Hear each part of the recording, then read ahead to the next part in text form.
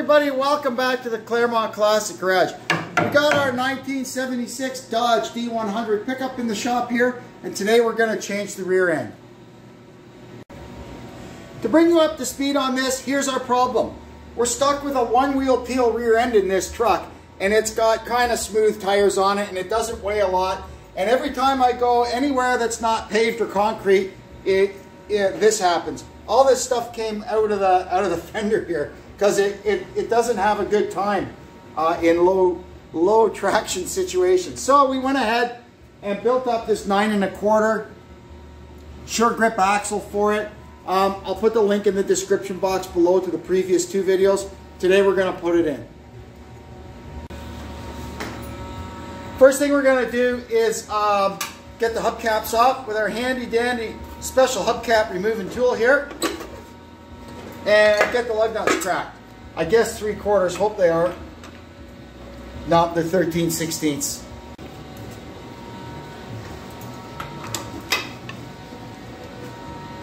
Hello, Cooper. Are you helping? Are you helping? Alrighty. Get the other side done, then we'll get the jack under it. So you can see here, this is our pinion angle. We'd like to maintain something around that. That looks pretty good. It's got just a little bit, not too much, and not perfectly straight. That's where you want to be. So like I said in the earlier video, that rear end is from a 4-wheel drive truck, and I'm not sure how the angle is going to be on it. It might have a bit more than we want. It might not. Time will tell.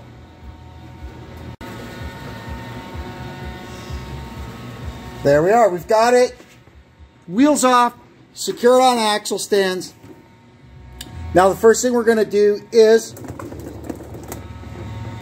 get the adjustment backed off on the parking brake and get the parking brake cables all unhooked. I kind of think good thing we bought new ones because this guy here is seized tight as a drum, and it's not even too old. Yeah, the land of almost fits has struck yet again. Anyway, the original cables that they put on these things lasted forever. But once you have to start replacing them, oh man, nightmare. Anyway, whatever. We're going to change them. And then we'll put a drain pan under the back of the transmission and pull the drive shaft out.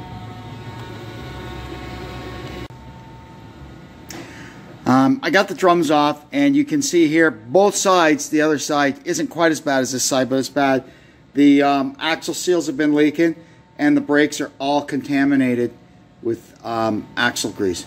But not a big deal, because our new axle is going in with everything new, and this will get fixed up. I've got something in store maybe down the road for these big 11-inch brakes.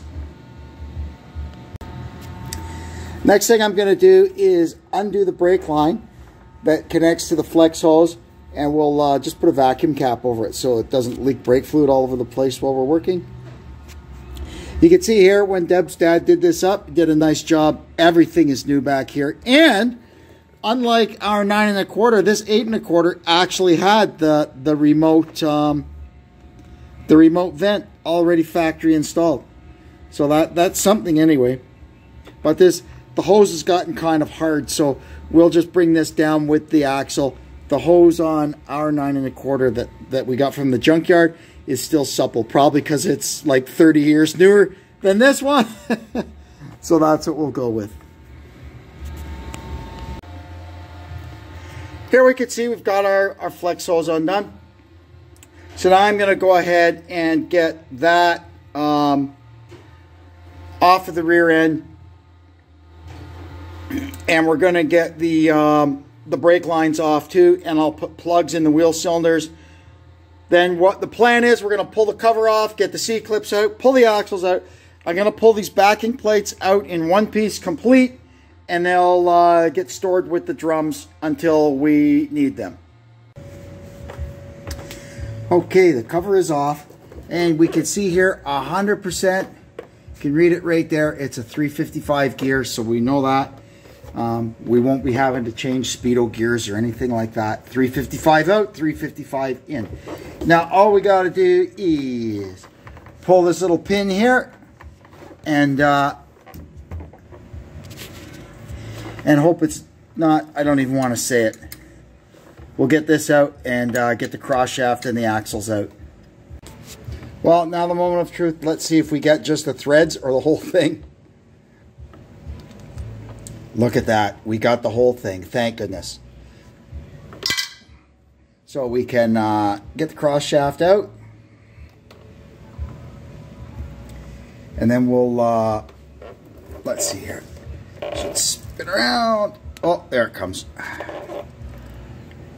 Alrighty. There. Now, axle. There. There's one C-clip. There's the other one. Good.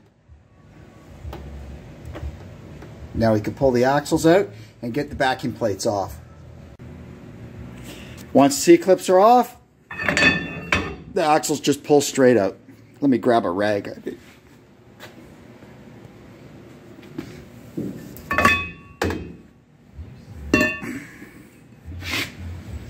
There, get the other one out, and then you just undo these 3 or 4 3/8 nuts, and a backing plate comes right off.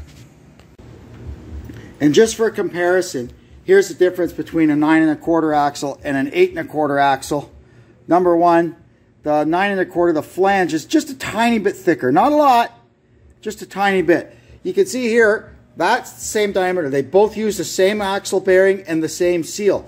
And this here. So these axles themselves are basically capable of carrying the same amount of weight.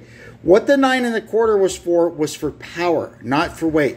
You can see here, the difference is at this end. The 8 1/4 axle necks way down. The 9 1/4 axle doesn't. Well, at least not as much. And look at the difference. The 8 1/4 on the left is a 27 spline. The 9 1/4 is a 31. Pretty heavy duty piece.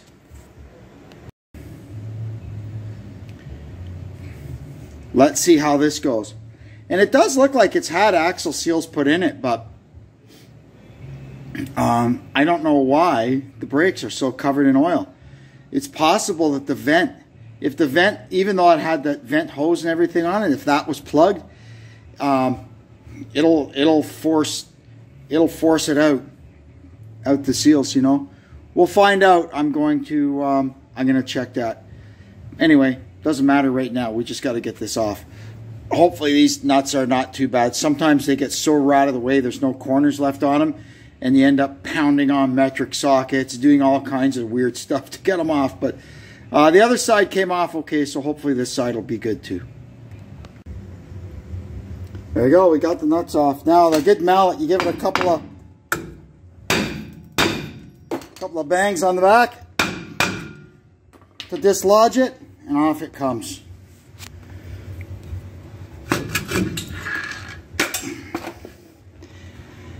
Now I'll just stick the nuts back on here. They're shot, but they'll at least protect the ends of these studs. If depending where I end up storing this thing, they get banged or whacked or whatever. Now we'll stick the axles and C-clips and cross shaft and the cover and everything all back together, and we can get ready to drop this thing. Alright, we're down to the nitty-gritty. All that's left is the U-bolts. The shock absorbers, rather than just dropping the bottom off and leaving them hanging, for 2 more bolts, I just took them right out. So now we're going to have a go at these U-bolts and see what happens. Wow, it moved. Okay, promising.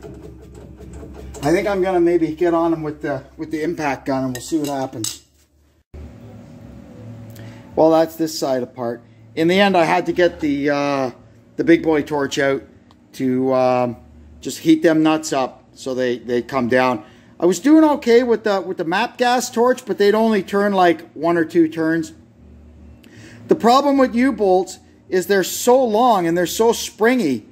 The impact gun will start moving the nut, and as soon as it gets out a little bit so that there's no more tension on the bolt, it just springs and the nuts just won't come off. when you got to use the torch on U-bolt nuts, they're not nearly as seized as they seem they are. But anyway, whatever. We'll go get the other side done, and then we can get this thing out of here. Okay, that's this side all done. So all we got to do is lower it down, get it out of here, and then I'll clean up my mess, and we can get the new one started in.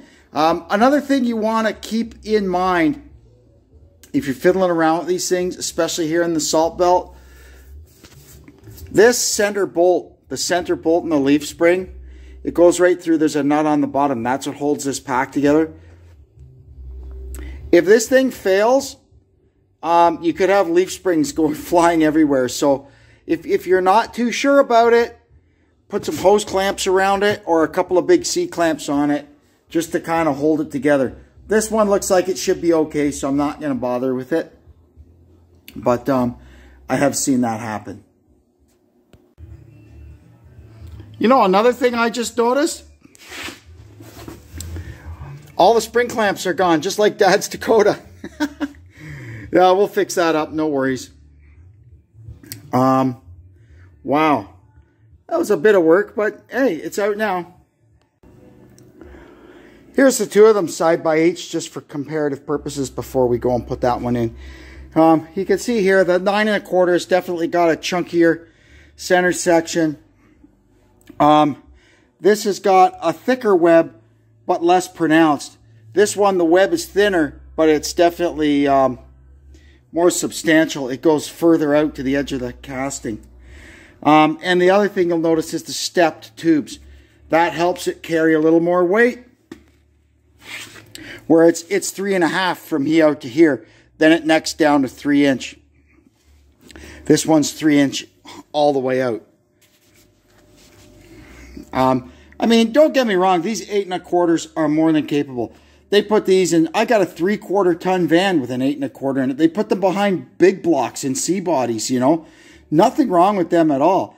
I just could not find a sure grip for this thing. If I could have found a sure grip, it would have been a lot easier. I'd have just pulled the axles out and put the sure grip in it, right? But anyway, well, we'll have a sure grip now. We got it under. We're slowly jacking it up. I've got the pad on that side engaged with the center bolt. So it's just a matter now of slowly lifting this side up and getting it engaged.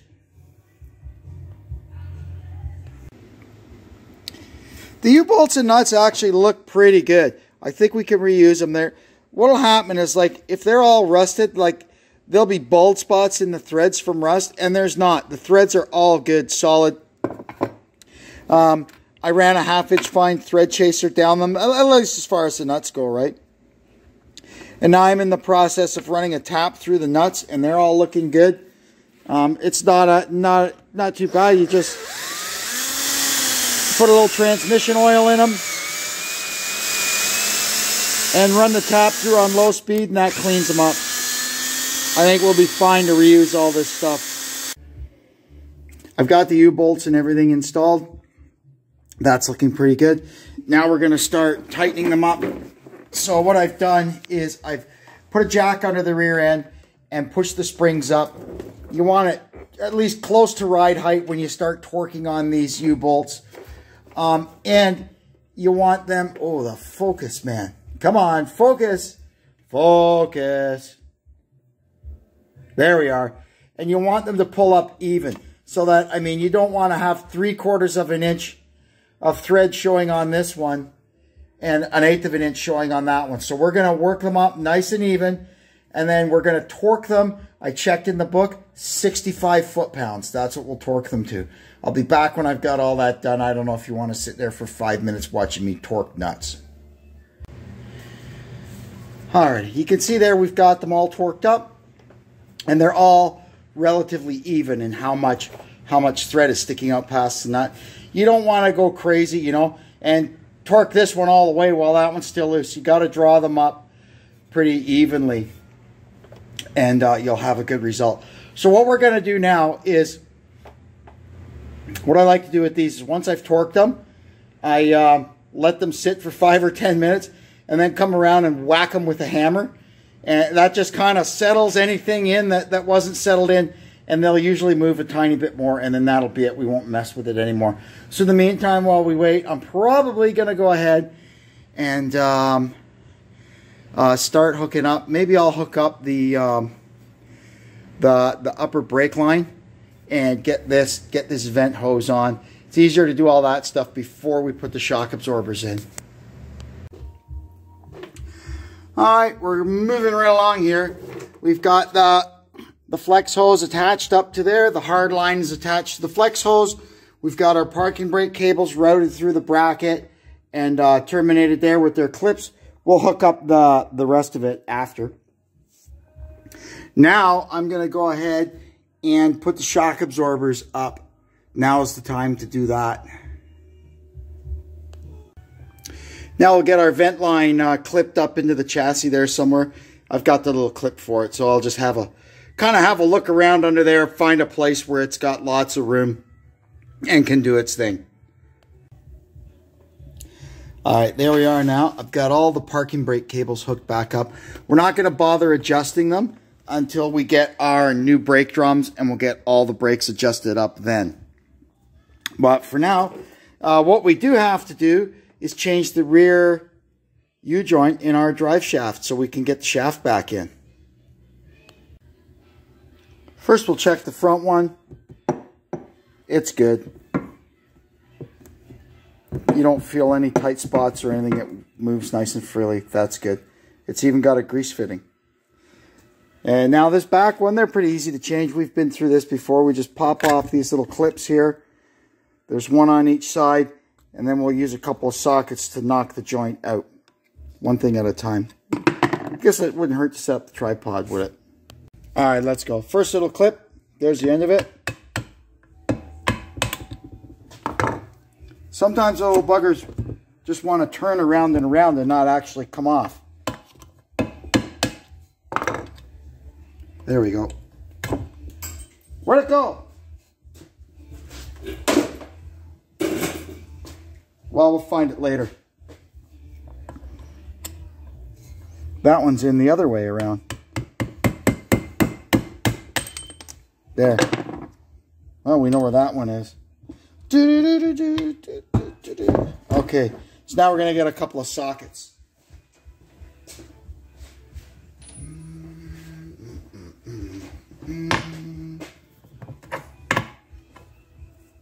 Short one though, maybe.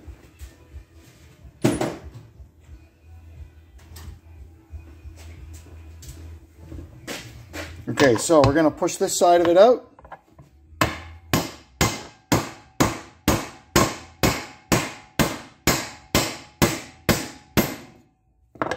Is it going into the socket? Oh, look, it's getting stuck in the socket. Okay, I needed the next socket more big. Oh, whatever. Give me a sec. There's always a screw up somewhere. Wait. Now I got to get this thing out of my socket, because this is a good U-joint. I don't want to wreck it.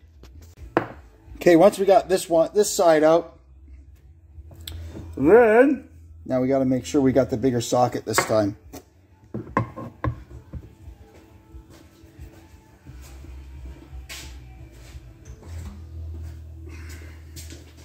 And we can gently tap on this. We don't want to really wail on it because we don't want to wreck it. There we go. And she's out. Then our U-joint just... Come on. There it is. Out. So now we'll package this guy up. I gotta find that little rubber seal that we lost.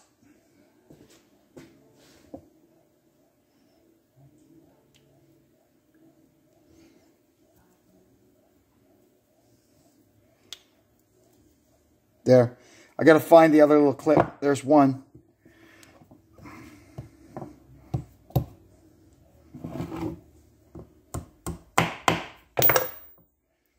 And then we can package that one back up for future reference.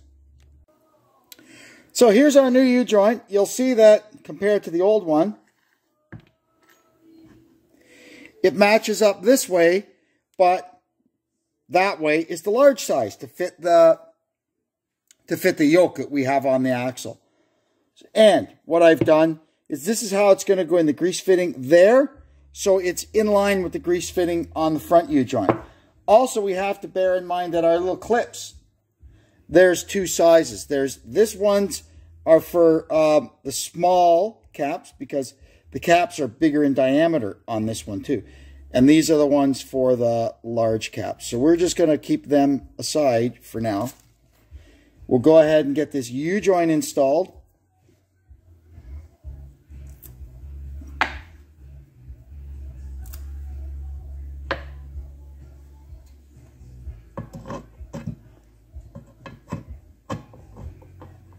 Oh, she's almost in. There we go. All right, so we're going to get this.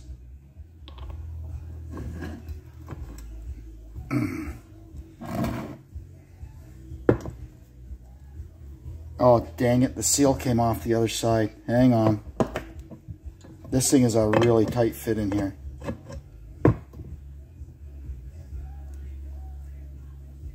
Let's try that again. Oh, it falls right through. Okay. We'll put that on after then. So. All right. Now you're going to kind of hold this up while we tap this guy in.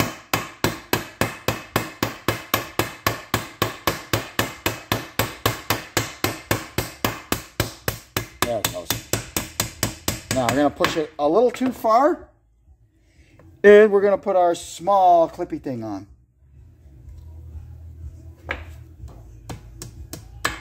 Come on. There we are. Good. Now we can flip it over.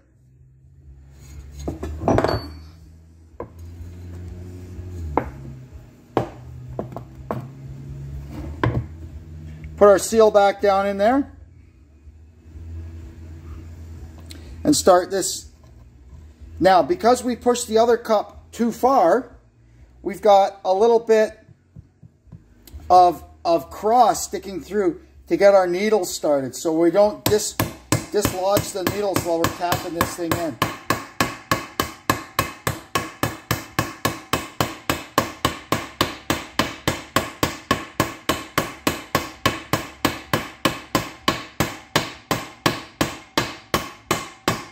There it goes. Okay, now we've got that through. It feels a little tight now, but that's okay.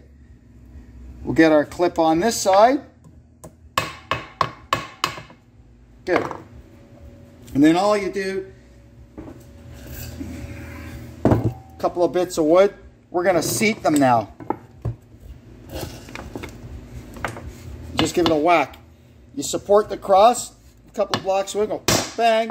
That seats that cup against the, you'll see now it turns nice and easy. And we'll do the same thing on the other side and seat that snap ring against the back of the yoke. There. Perfect.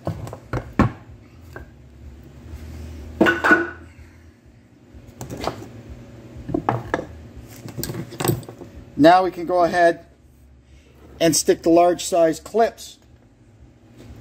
We could have done that beforehand too, I guess. Wouldn't really matter. Whoops.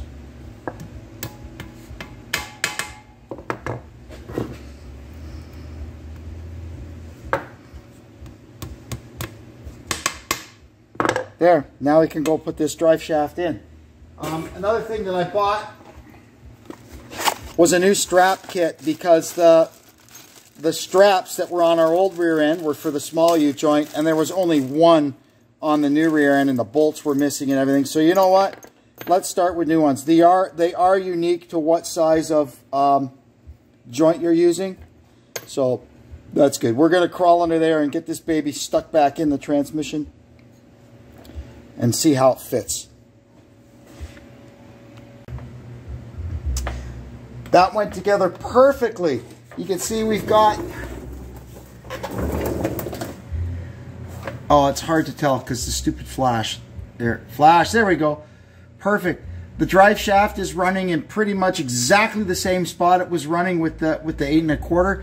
We've got about an inch that it can go in, or even more before it bottoms out, so that's good. And you can see here, our pinion angle is just perfect, exactly the same as it was with the 8 1/4. So that also proves my theory that 2-wheel and 4-wheel drive trucks use the same rear end. Okay, and now while we were doing all that other stuff, these things were resting. So I'm just gonna go bang on them a bit. And then we'll hit them with the torque wrench again and just make sure. That went well. A couple of them moved a little bit, but not too much. So we had them good. And that's it, man. They're all torqued up. You just don't want to, if you get one that, you know, you're turning and turning and turning and turning and it's not torquing up, you need a new U-bolt. But yeah, these ones they all ran the number and they're holding, so that's good. And I left myself a note. Well, I guess that'll do it for this one. We got lots done. We'll finish it up in the next one. It's going to be marooned in here for a couple of days while I wait for the brake drums to show up. So while I wait for those in the next video, we're going to make some clamps. We're going to make some clamps for the springs. While it's got its butt end up in the air like this, I'm going to make a trick little trailer hitch for it. Not really to tow trailers, but I got a little goat head third brake light that sticks in the trailer hitch we can put in. Plus, it's a handy place. I've got a thing I call the truck umbrella. It's like I didn't exactly invent it, but I've got one, and it's just a little thing we made up to go in a trailer hitch, and you can stick a patio umbrella on. So if you're at a car show somewhere on a hot sunny day, they don't always have shady spots for you to park. So you can put a patio umbrella up on the back of your truck, and being that it's a truck, we've got the means of transporting a patio umbrella. And I'm sure we'll find some other stuff to do underneath there. We can, even though these are not the brake drums that are going to be on it, there's brake drums on it. So we could start it up and run it a bit in gear to get the lube all circulated through the rear end.